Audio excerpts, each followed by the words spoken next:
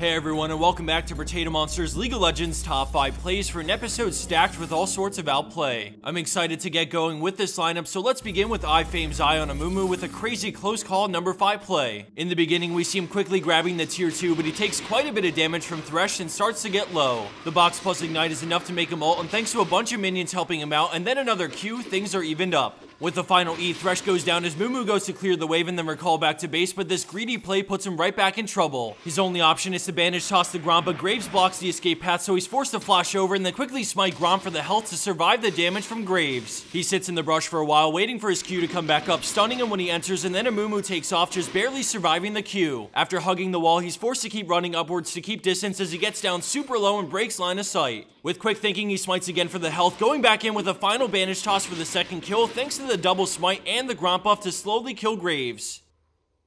The outplay continues with their next play from Strive like 543 on Orianna with a clutch move under the tower. This play starts off looking not so hot as they dive Orianna, but the enemy support and jungler can't quite stack the damage, so Zac backs off. Braum knows he can't solo kill her, so he has to walk away for now, but with the tower on their creeps, they can fully surround her. She shields and ults herself to hit all three, getting the instant double kill before flashing away from Zac to let the tower do the work. Orianna walks away from that dive with a triple kill, all thanks to the beautifully timed shockwave to pull them in, so let's check that out again before we move on. Landing in at her number 3 spot is Project Rio on Thresh with a nasty string of hooks that all happen in a row. Both teams are grouped mid, but the enemy Renekton is still top and he has no teleport, so blue team is looking for the right engage to all in. MF goes for the creep and Thresh reads her with a Q over the wall, finding a crucial free kill for his team as they quickly start to charge down mid. After taking the tower, they continue forward as we see Thresh eager to hook, finding it on the other AD carry with a mad life pull to deliver yet another free kill to his team. As he gets out, Sejuani helps him with an ult as he tries to turn and get more kills, somehow threading the needle to land a godly Q past 3 creeps to find his mark and go 3 for 3 on hooks and enemies slain. Coming in at second place is BOBSUN with an excellent teamfight play on Azir when things are looking bad at the start. He's recalling after pushing mid with his team when all of a sudden the enemy Volibear flashes over the wall and flings him back. Azir's in a bad spot, so he Zhonya's the flash shell from Cast as well as the flash dazzle from Taric. When he gets out, he shoves the enemy team back away from his team so they can isolate Cassiopeia while the other 4 players have to sit back and watch. Asher's arrow slows most of them, and then Azir lands a crippling 4-man slow to follow it up, allowing for the full-blown counter engage on the retreating blue team. One by one they go down, giving a triple to Azir, double the Cho'Gath, and then the win for red team after an extremely well-played team fight that didn't look promising at the start.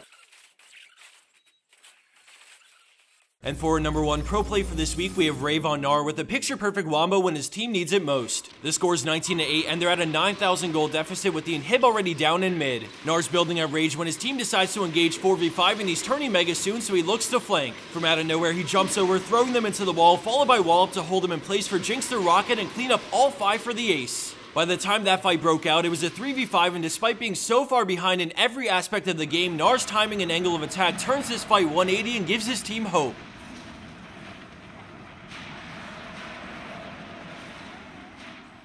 And for the bonus clip of the week, we have Roronoah on Braum, who's looking to quickly roam to mid for a gank, but things work out much better than expected. We see him moving up through river, but as he comes up the dragon, he spots Lee Sin soloing it and decides to contest it. Leah's smite, so Braum is much more interested in killing him over stealing dragon, but why not both? As you facepalm and watch the rest of this play, I wanted to give a special thanks to our sponsor SkillCapped, who provides the cash prize to our number 1 plays. Last time we shouted them out, I told everyone about their brand new coaching option available to members of the site. I wanted to follow up and show that more and more of their coaching reviews are being posted for all the members to watch, and they're covering different levels of games. As you can see, there are games from bronze, silver, gold, and even plat, and in my opinion, games that you can relate to, you can learn more from than watching a higher level of game than you're used to. You can preview the first 2 minutes to any of these videos for free, so check out the link in the description box if you're interested. Thanks for watching, everyone. Have a wonderful day and good luck out there on the Rift.